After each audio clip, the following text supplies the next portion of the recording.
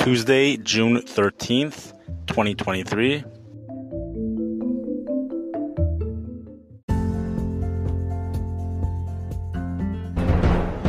You are listening to Weather with Enthusiasm.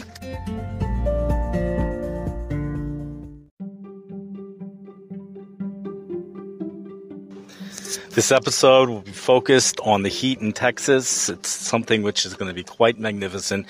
And we also have some unprecedented, maybe not unprecedented, but very unique things that are being said by the National Weather Service, especially in Brownsville.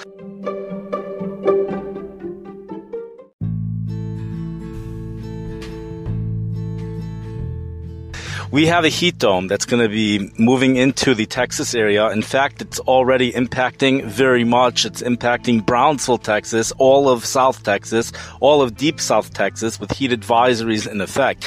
A heat advisory for the Brownsville area, the criteria for that is quite high, with heat indices of 111 degrees or higher for 2 consecutive hours. That's the criteria to issue a heat advisory. The Brownsville, Texas National Weather Service does something very interesting. They advocate for themselves. They advocate why we need actual forecasters in this day and age, and we can't just rely upon computer models. And I'm going to read to you from the National Weather Service Brownsville forecast discussion issued today, 2:54 a.m.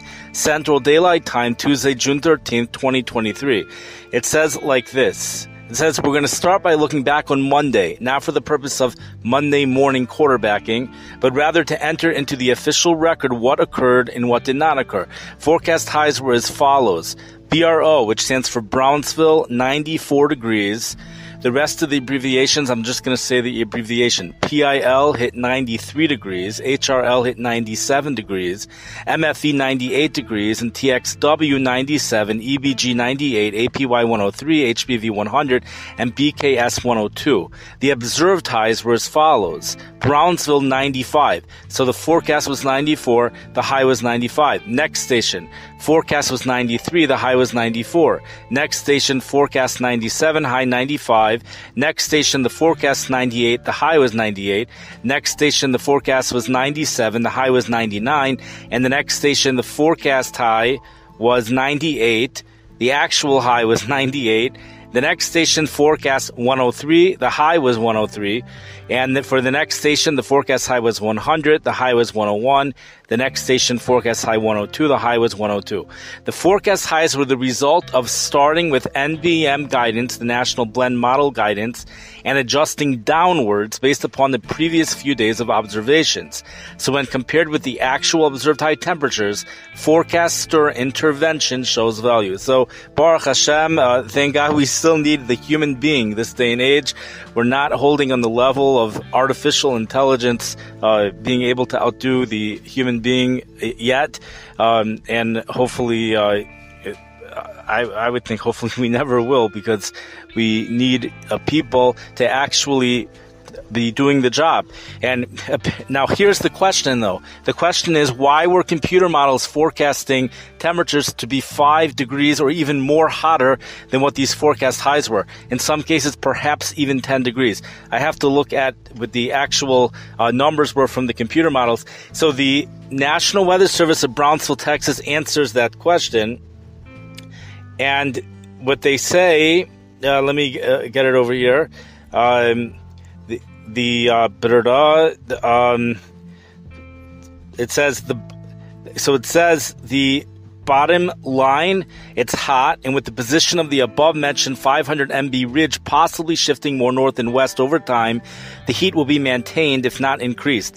Combined with steadily drying soils and no significant precipitation likely with the ridge hanging around, the likelihood of a widespread heat advisory and possibly excessive heat warning will increase with time. That's actually not what I meant to read. What I meant to read is this paragraph. Finally, why has there been a disconnect between NBM's scorching high temperatures and actual observed values over the past several days? One reason could be the position of the 500 MB ridge, which is progged. It's forecasted by model guidance to remain centered over northeast Mexico through at least the next 48 hours. Past exceptional heat events were the result of a mid-level high centered more over the Four Corners area of the United States. Another reason could be soil moisture. moisture.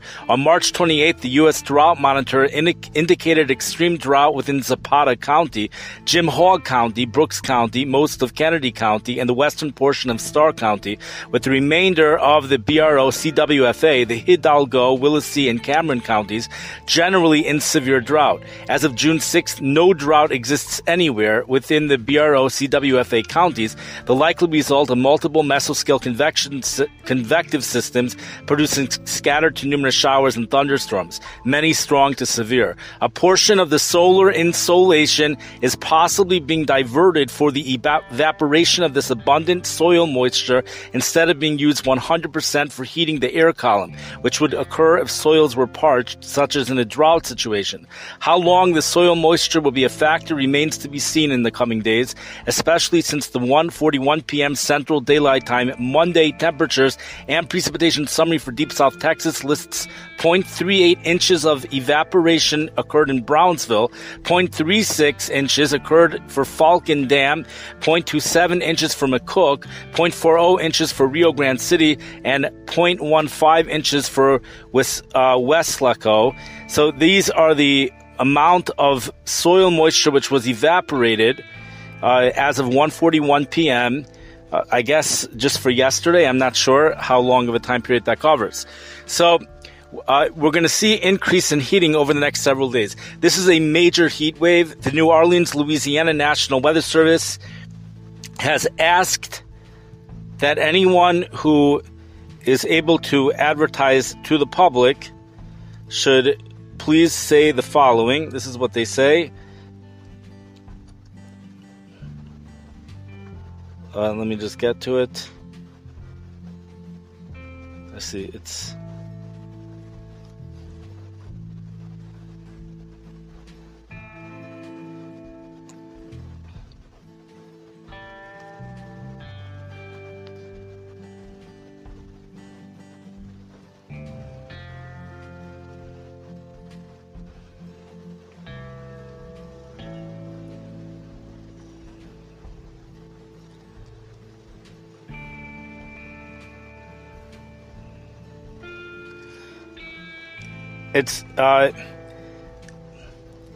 This is what they ask. They say, well, whether or not Baton Rouge cracks 100 or not is not the focus here, but attendant impacts in regards to excessive heat indices is the big story. We'll see heat indices reaching at and eventually surpassing heat advisory criteria either Wednesday or Thursday, which will continue into the weekend and even beyond into early next week. Heat indices in the mid to upper hundreds to even beyond 110 will be possible, especially this weekend, and is stressed that this will be a distinct impact to those outdoors for long periods of time. Please help us to message this increase in dangerous heat in all platforms reaching the public, especially now, so that people can plan accordingly, as this will be the first time this summer season we encounter dangerous heat, and those not from here or forgot how dangerous the heat can become can therefore prepare. And we have one other thing which comes from the Houston National Weather Service. They say the following. They say drinking plenty of water will be crucial this week. Also, it's important to remember other hot weather safety measures, such as look before you lock. That's when you're leaving your car. Look before you lock. Look to see that there's no one inside your car before you lock the car. Wearing light-colored and loose-fitting clothes. Remaining indoors during the hottest parts of the day, during the hottest hours of the day. Don't forget that if it's hot for you, then it's hot for your pets. If the pavement is too hot for your feet, it is also too hot for the paws. That comes from the Houston National Weather Service. We're basically out of time right now. But for many people, however, this is a very exciting event. Very exciting event. I would like to hear from the crowd. I would like to know what the crowd feels about this, and what does the crowd think? All those people in Dallas and everything that grew up with so many years, they have so many amazing memories that happened in hot years. What do you think about all of this heat?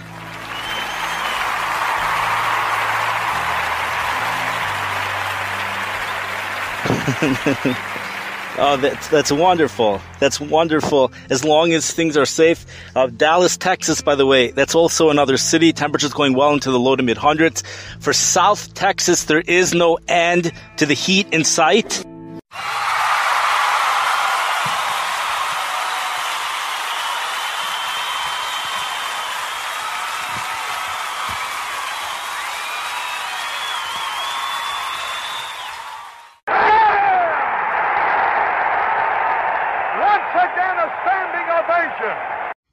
What an awesome crowd. What an awesome crowd.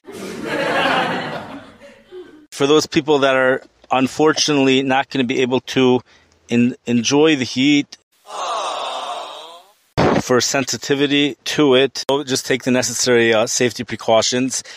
Also, so the high pressure system over here, yesterday, the New Orleans, Louisiana National Weather Service tells us it's building to a height on the 500 MB level. Drum roll, please, for this one.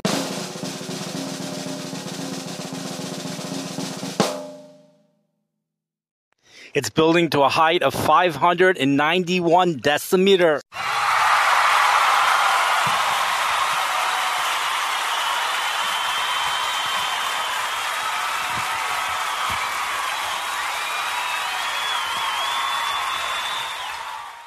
One of the most magnificent heat waves, which brought triple-digit heat to New Orleans, which, by the way, it was either New Orleans or Baton Rouge. It's only Baton Rouge. It's only happened 6 times since 1870. The temperature has only gone into the triple digits 6 times since 1870, and all 6 of those occurred during 2 separate heat waves, 1963 and 2011. The 2011 one occurred during a 594 decimeter height heat dome. This is 591.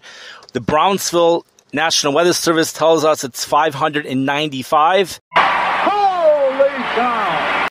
Perhaps that's an update, or perhaps it's just the height over the Brownsville area, but this is something which is a very intense heat, very intense heat.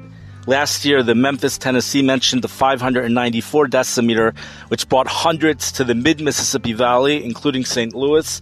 We have in the Galveston, Texas area, it's clear that dew points are going into the low 80s, temperatures in the upper 80s, producing heat indices in the mid and up in the heat indices of 107 to 112, I believe.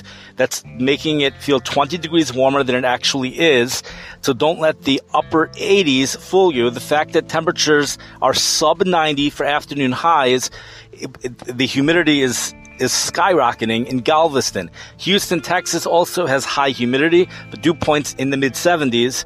Afternoon highs were around 100 degrees each and every day for the Houston, Texas area. Thursday onward, perhaps even a Thursday onward. Temperatures mid and upper 90s until then.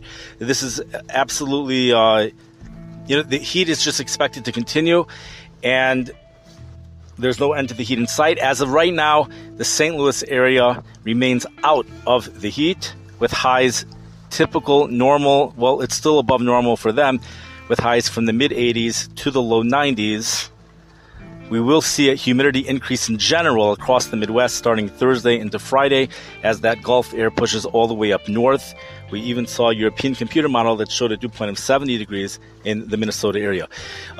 Everyone stay safe, please, and thank you for listening, and have a wonderful day and have a wonderful week.